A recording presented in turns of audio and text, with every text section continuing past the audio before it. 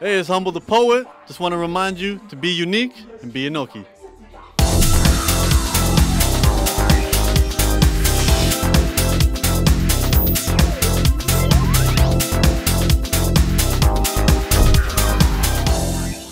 Rapper, spoken word artist, and author Humble the Poet is a man who can make you think. His debut novel, Unlearn 101, gave us a list of 101 simple truths on how to live a better life. And his new novel, Unlearn Beneath The Surface, gives us a deeper look at life and how we live in our own realities. From Unlearn 101 to Unlearn Beneath the Surface. You're coming from a teaching background as well, and you've got a really unique philosophy on life and learning and what it means to be a person in this day and age, you know? Tell me about that. So pretty much being a teacher kind of taught me how to take ideas and make them easier to present to people so they can digest it. So it's kind of, you can explain it to an 8-year-old, you can explain it to anybody. And I came out with a book, Unlearn 101, 2 years ago, and I was chatting about the transition. A lot of the lessons I learned, as unique as they are, is pretty much kind of coming from being a school teacher, working, having a government job, having a salary every 2 weeks, being plugged into the world, and leaving all of that to get into entertainment, which is dog eat dog, not the most friendly, not the kind of place that really celebrates authenticity or anything like that. So I kind of, all the lessons I learned, I kind of documented and made Unlearn. And the feedback I got was they really liked it, but they said we didn't learn anything about you from Unlearn. I purposely did that because I really didn't want to make it about myself. I wanted to make it about the ideas. Not realizing that anybody we have a conversation with, the conversation has more value when we connect with each other. Yeah. So Unlearn Beneath the Surface, kind of the idea of, okay, let's scratch beneath the surface. Let me share the story behind the lessons that I shared the first time. So, you know, I talk about stories about the time I got jumped and robbed in New York, the times that I was a child and I saw my father get attacked, losing family members, getting my heart broken, just all the different things that we all go through in life. And I want someone to take away from this being like, well, I've had similar experiences.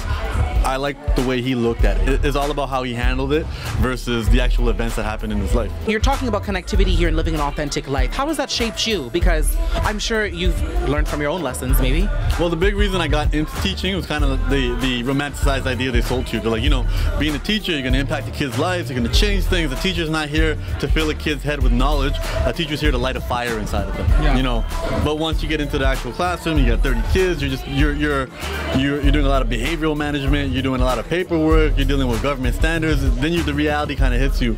So I kind of looked at it as like, well, what elements of this do I love? And let me create a life with that. And what I do love is the fact that I want to light a fire in people. Yeah. I want to have that relationship. I don't want them to necessarily look at me as somebody who's smarter than them or more wise. I want them to look at me as somebody that, hey, he's really good with words.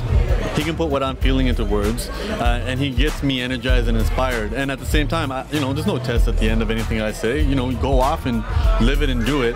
And at the same time, also with this book, I hope to show that, wow, you really are an extremely ordinary, normal person, you know, who is no different than anybody else. Because the moment people start to think that I'm special in any way from them, then we've disconnected already. And I want them to know, no, I'm literally the same person. I've just been gifted with a couple of opportunities to look at life different. They told him the grass was greener with an endless flood of possibilities. Katrina, watch him drown in debt.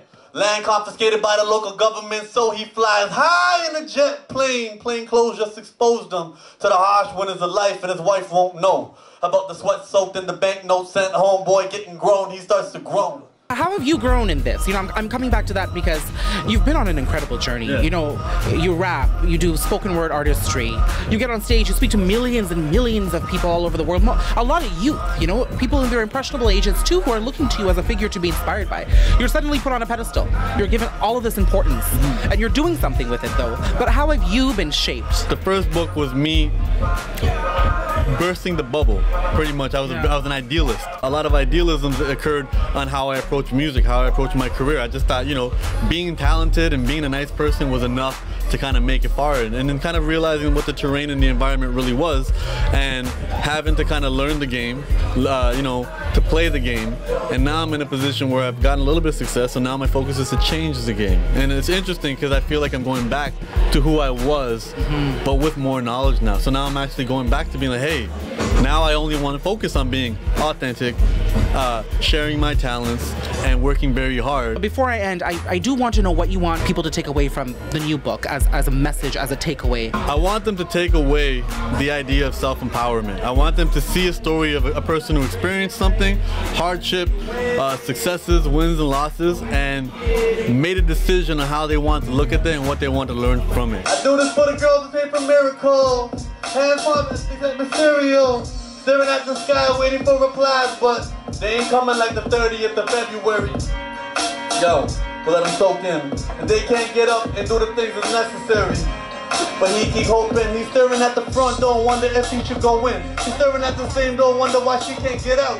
Little boy be upstairs, scared in the mirror. When visits to his hair, a razor to his ear. No pain and soul, his sister in her room with a best friend. She more than a best friend, ain't something she confess yet. Love trapped in the closet, waiting to escape. Cause she got that key, locked it, games away. So they say, what the fuck?